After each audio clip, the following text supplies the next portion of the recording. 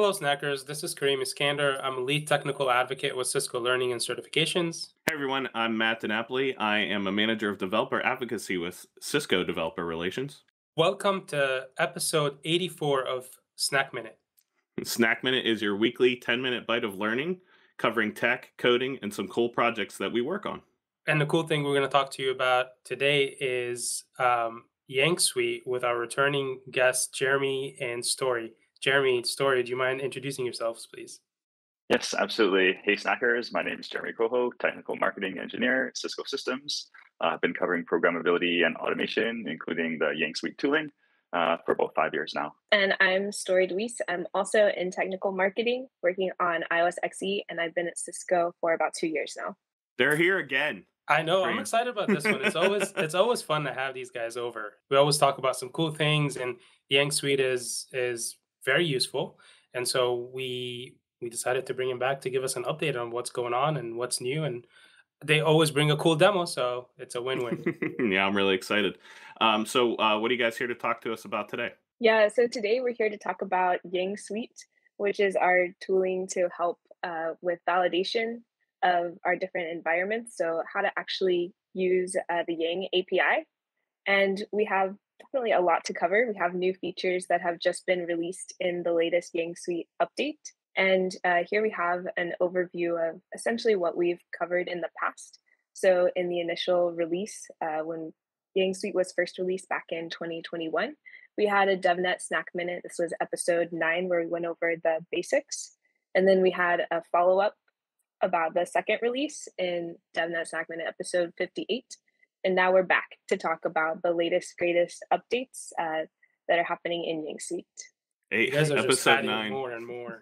Episode 9 feels like ages ago. Yeah, it does. It does. We were young and skinny back then. So in the third release, specifically, we're going to showcase some demos here about the Ansible integration. Over the last 2 releases, we've released plugins for NETCONF and RESTCONF and gNMI. Now we're adding innovation into that specifically to integrate with the Ansible tooling. Can I ask, before you guys get into too much of it, what was the decision maker for integrating with Ansible tooling? So a lot of times we see customers start adopting the Yang-based APIs, and they want to extend that the testing and validation that they're doing with Yang Suite into a tool chain. And there's a couple of tool chains that we support within iOS XE. We support Terraform integrations as well as Ansible, as well as, of course, lots of common integrations using the standard APIs. So because we see a lot of customer adoption, specifically using the Ansible tooling, it's also very extensible, meaning it has plugins already in the ecosystem to work with all of these various Yang-based APIs. Okay, that makes a ton of sense. I was curious because I didn't see Terraform on here, but I wasn't sure if it had been added in as well. Yeah, so we don't actually have an integration directly from Yang Suite into Terraform yet. We haven't actually discussed that, but it's something that we're definitely open to. There has actually been some Snack Minutes where we've talked about Terraform, though. So we do have Terraform integrations directly to iOS XE. Yeah, you guys have a provider. I was actually using it the other day. It's pretty cool. Well, and Ansible makes a ton of sense for the ecosystem and its Snack Minute users and all the customers and partners that we talk to for iOS XE and enterprise networking devices. Makes a ton of sense to go down that path. Yeah, exactly. It's easy to work with. Cool. Show us what you got now. Nice. Yeah. So since we've been talking about Ansible, let's go ahead and look at this demo here. Yeah. So first, I'm going to go over to Yang Suite, and we have the plugin or the Ansible integrations with our different protocols here, including gNMI, NETCONF, and RESTCONF. But I'm just going to build up a really quick payload here, and then we can look at the Ansible playbook and actually run one that we have created already. I love this tool. Every time I see it, I get excited. It's such a good platform for, yes, getting work done, but it's such a good platform for teaching about these kinds of things Oh my God, as yeah. well. And I just get excited because it's so easy to see like as stories going through this, we're able to see the X path that's being generated for the IETF interfaces model. And it's just cool to see how you can put in values directly into the model interface and build the XML. And I don't know, I just get pumped seeing all of the cool things that you guys have done with this. Not to mention now, I think in the previous version you have the support of exporting the to Python or whatever language, so Right, you can just bring in those calls in directly into your script, which right. makes it that much better. Yeah, exactly, exactly. So here I've just built up a payload to change the interface here. And typically the workflow for using Yang Suite would be to run this RPC directly. So we could go ahead and send this and actually look at our device to see the update or to see the change.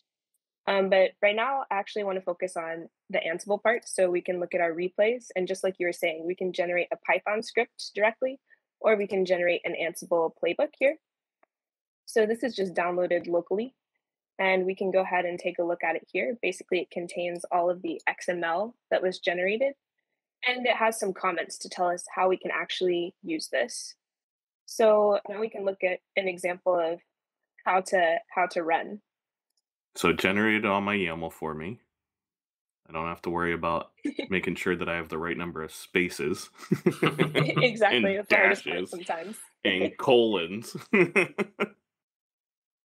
Yeah, so I'll just go over our setup here. So we already have our config, and we're saying we're going to be looking at this Ansible host. This is our inventory, so we can take a look at that as well. This is just our credentials here and the device that we actually want to configure. So now we can actually run this. So with our Ansible playbook, we're going to include our Ansible host. And then the file name that we have here is we're going to edit this interface description.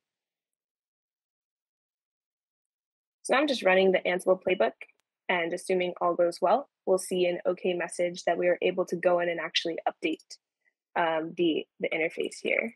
So we're looking at our monitor here. We can see that, okay, we've gone in and we've updated the descriptions here. So in this particular playbook, we actually have a few different interfaces, and we're going in and updating all of these descriptions. We're saying, hey, we configured this by NETCONF.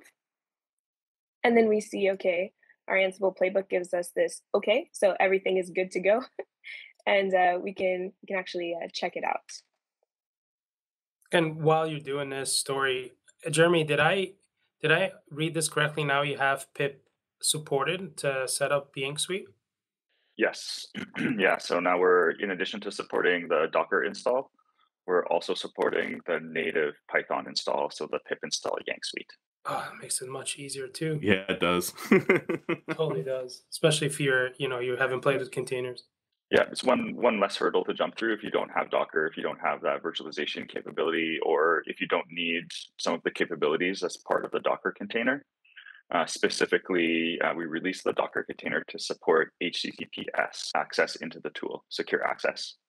With the pip install mechanism, we provide only a HTTP mechanism to access the tool. So we assume that it's on a safe subnet or network or in a private network. We only have a couple more minutes. Was there another demo you guys wanted to show us? Yep, exactly. So for this last one, we have SNMP OID to Yang XPath mapping. So really the purpose of this one is we're seeing a lot of customers moving away from SNMP and moving more to using Yang, using the Yang API or programmable features. And so this is a tool, or Yang Suite is enabling us a way to actually do this mapping, help us go from one place to another. And so we can take a look at this example too. It's really quick. I just want to show the first step in this workflow. But we can actually run an SNMP walk. So here I've selected a device, and then I can either select a community or an SNMP v3 password. So I've added my community here. And this is the OID that I actually want to and check it out. And so this is giving me CPU information. So basically I've done the SNMP walk, and I'm getting the response back of we're using six CPU right now. So not too much is going on our switch. But this is just one step that we can gain some confidence in understanding what the answer, the response is from SNMP. And then the next part is to actually go in and match our OIDs to XPaths. I won't get into that today or in this demo, but that's the next step to actually go in and use the programmable features in place of SNMP. And the reason why this may be interesting or helpful to some people is it saves a lot of resources. So the CPU and memory is much more efficient using our programmable features rather than SNMP. Yeah, that's Did really you just set yourself up to come for another episode, Story? She did. Exactly. She said, "I'm going to Yep. show them. I'm gonna leave a little cliffhanger here because I know people are going to want to see these XPaths get I want to created." see it. So unfortunately, that is all the time we have for today. Jeremy and Story, thank you guys for coming and showing us all these new interesting things for Yang Suite. Thank you, Snackers, and for get started with all of this. I'm sure we're going to have some links somewhere around our screen here for you to check out and go out there and pip install this thing. So thank you, Snackers. Thank you, guys. Appreciate it.